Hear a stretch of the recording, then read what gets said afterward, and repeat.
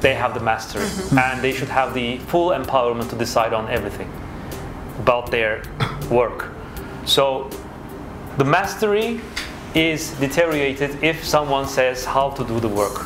Like there are some bad manager examples giving the how part to the developers, and the creativity is destroyed. So the mastery is unlocked 100%. That's what I really like about it.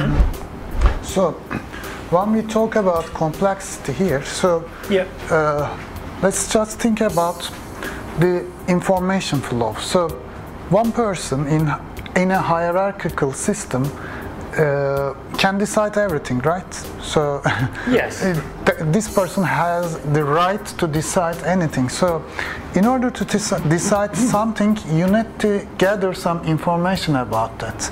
But in complex systems, it is impossible to collect all the information from the locals or from the teams. For example, this team has some information and it constantly changes.